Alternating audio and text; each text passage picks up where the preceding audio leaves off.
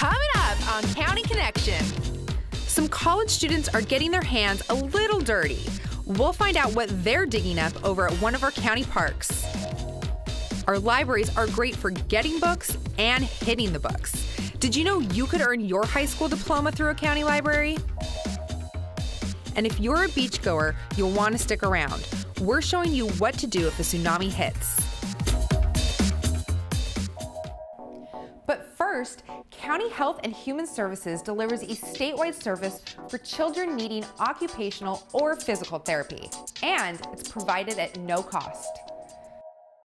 This is my daughter. She's perfect.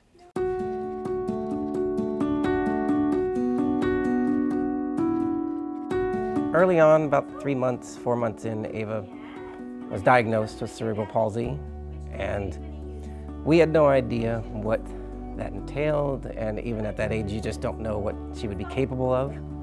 Fortunately, we live in California and in San Diego, where there's a lot of resources, and this is one of the first resources we came to here at CCS. All of the kids we see have a physical disability, physical limitation.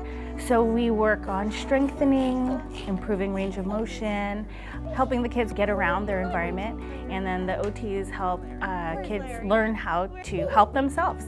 So feed themselves and even participate in play when they're really, really young. 1, 2, 3. Oh, good job. Most families, when they first come in, sometimes they don't even know what physical and occupational therapy can do for their child. But we orient them, they see other kids in the clinic, and so they kind of realize the types of things that we work on. She's changed so much over the past 2 years with the therapy.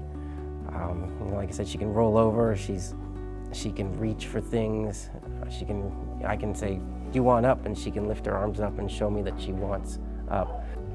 But CCS has just been wonderful. Very good. Wow. Good pushing. Push with those arms. The great thing about our program is that you don't need to financially qualify. You don't pay any money for their services. If you have a child that has one of these medical conditions, the therapy services are free. And basically, as long as there are needs of the child, like we see the children until they're 21 years old. And so we get to see them through their lifetime and help them in different pieces of their life that they need help. CCS therapy, it's invaluable. It's just so much of what how she's grown and how she's learned to move and do things for herself is because of the therapy we get at CCS. Even though they have a disability and they have difficulty moving, we encourage them to go out in their communities. We even will meet with them at the YMCA to transition them to community recreation, and all of that aligns with the vision of Livable San Diego, to get out in the communities and be healthy. I believe that she's going to be able to do everything in her potential. We're hoping she'll walk, talk, she'll definitely communicate, and through all these therapies, it's gonna help us get there.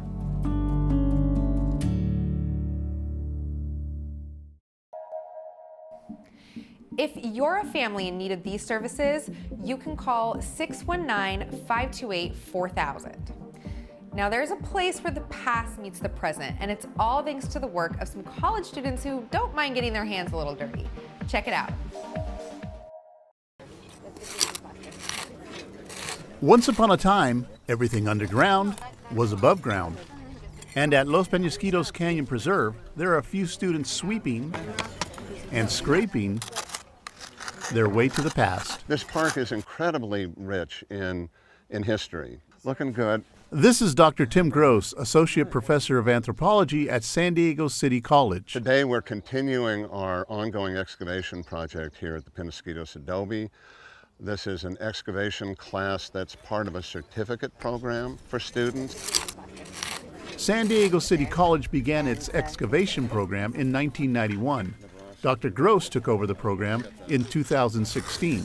We have a very nice arrangement with the county where we work here in the spring. We know that people have been using this area for thousands of years, and cultures have crossed over during that time, and the things that they find here can help us piece all of that together to really understand our resources and be able to tell the story of this incredible place. We've had some collapse here. We have to keep exact location of everything because it's the piece of trash, the bit of metal or the horseshoe or the piece of pottery tells us that it's a horseshoe or a piece of metal. material. But when you find that horseshoe with nails and coke, coal, slag, then you begin to see not just nails and coke and slag, but a blacksmith shop. What are you seeing, Erica?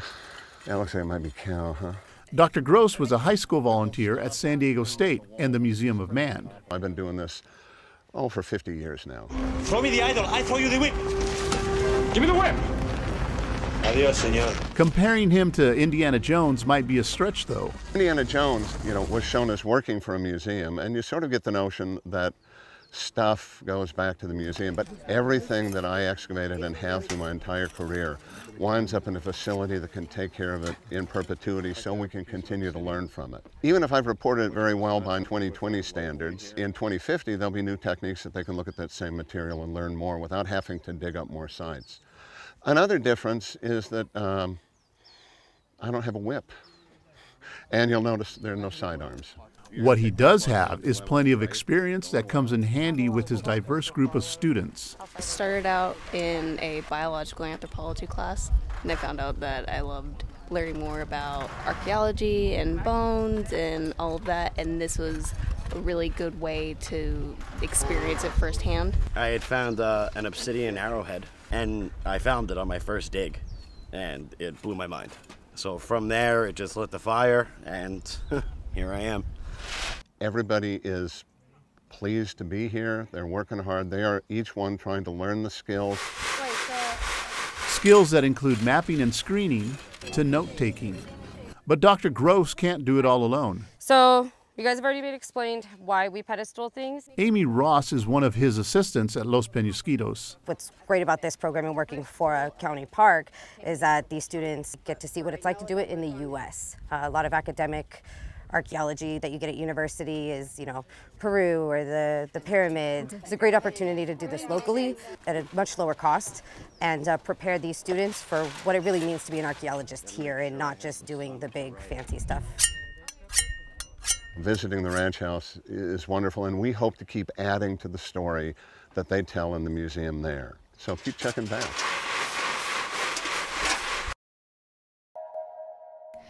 Although they didn't dig up the lost ark, students did unearth some history about the old ranch house. Learn more about this historic site on sdparks.org. Now, not only is San Diego County known for its parks, we also have some pretty awesome beaches. But a tsunami can threaten our coastline and our safety. Don't worry, we're showing you how to protect yourself from one. San Diego is known for great weather and beautiful beaches. But did you know that there are natural hazards that threaten our coasts? A tsunami is a series of traveling ocean waves or surges caused by earthquakes, landslides, or volcanoes on the ocean floor. Unlike regular ocean waves, a tsunami acts more like a fast-rising flood, with waves spanning hundreds of miles and traveling up to 500 miles per hour. That's as fast as a commercial jet. As the waves get closer to the shore in shallow water, they slow down and reach heights of 20 to 50 feet. Depending on the source of the tsunami, you may have anywhere from hours to just minutes to react. So how can you know if a tsunami is coming?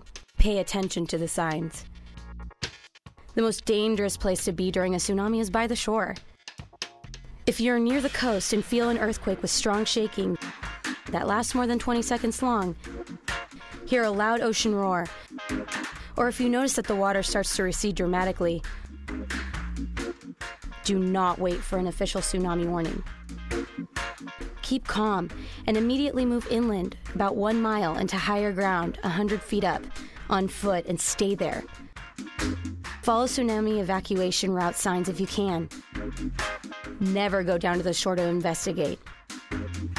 And if you're in a building, move to the highest floor possible. Monitor local news and radio stations for information.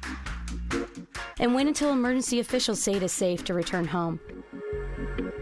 Tsunami waves and their dangerous currents can last for hours or days and are usually filled with debris and other dangerous materials. While tsunamis may be rare, whether you live, work, or visit San Diego County's 70 miles of beautiful coastline, it is important to know your risks and be prepared. To learn more about tsunamis in San Diego County and what you can do to be prepared, Visit readysandiego.org.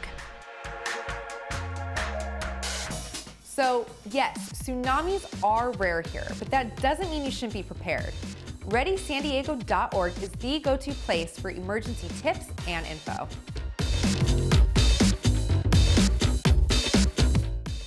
"56 might seem old for a high schooler, but one man is on a mission to finish up what he started years ago. And he's doing it with the help of our county library. High school graduation sparks hope for the future and encourages graduates to dream big. But sometimes circumstances prevent students from getting a diploma. That's what happened to Robert Johnson. Being young and not into school too much, I was pulled in first 2 months of my senior year with my counselor, and they just basically told me you don't have enough credits to graduate. So I went to night school for a while. I ended up getting a job, problems at home, whatnot. Now, county libraries have a new online program called Library High School, helping adults who never finished high school to get their diploma. We have people from all walks of life completing this program. We have mothers, we have caregivers, we have people who are over 50, we have students who are under 20.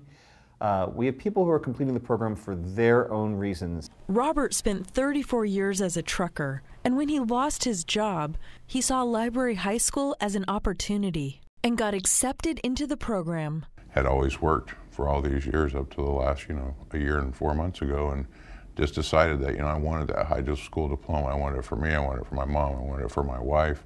We have a lot of people who have jobs, and they're fitting the program work into their evenings or their Saturdays, or when they're best suited for learning. You find the time in a hectic life, and I have a hectic life, so I found the time and I just made it happen and saw it through. This is an online high school, and you'll be getting an actual diploma that's equal to any diploma from any other high school in the country. I would highly recommend it. I recommend it to anybody to further your education and make more of yourself out of life. Robert is one of the county's first students to complete Library High School. I'm not going to go out and run and tell the whole world, but on one hand, I do feel like I want to tell the whole world because I did it. I stuck to it and I saw it through to completion, so I'm proud of that. For Robert Johnson, getting his diploma will bring a different kind of celebration. Coming later in life, but proving when it comes to finishing high school, it's never too late. Earning this diploma means new opportunities for Robert, and he's so excited for this new chapter in his life. Speaking of chapters, our libraries are always looking for a few good people to round out the team.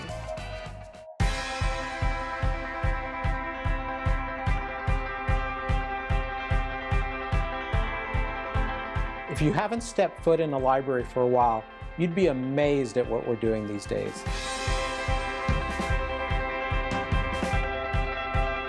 The biggest thing is that we provide a welcoming space for everybody.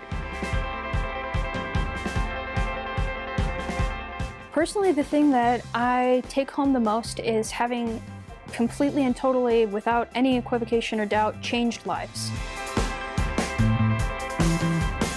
So one of my personal goals is to be an example of what a librarian is now. I love coming to work every day. I love my job. I love being here with everyone. Every day when you wake up, you're not quite sure what to expect, but you know that you can go in and you can make a positive impact in people's lives.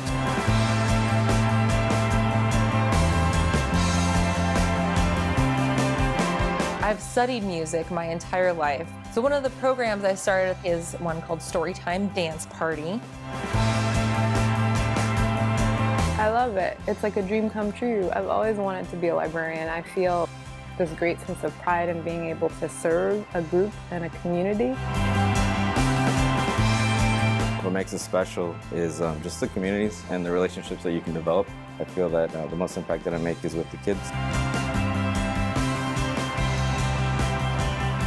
There's real impact in the work that we get to do here, and I wouldn't trade it for anything in the world.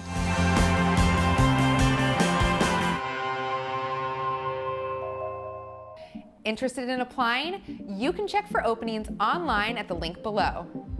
A room with movable walls and a use of force simulator? These are just a couple of the highlights in the new state-of-the-art probation training facility. Here's a tour. This is the probation training center, and this is mainly for officers. We used to go rent every time we have a training, every time we have graduation for our new officers. We decided we're going to have our own training facility. Our wellness. This is where if you have any emotional or any kind of issues, we have people to listen and to help them out. Our big training room, which it can hold up to 150 people with a stage for our graduation.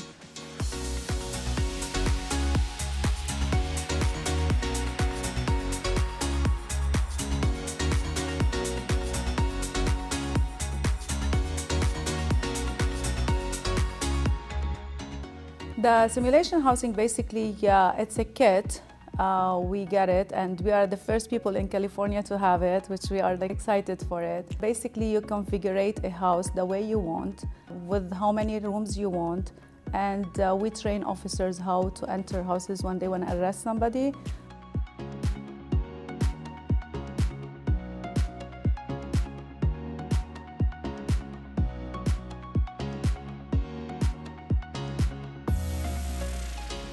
We have a very nice gym, which has all the equipment that you dream of, and it's going to be for all the probation staff.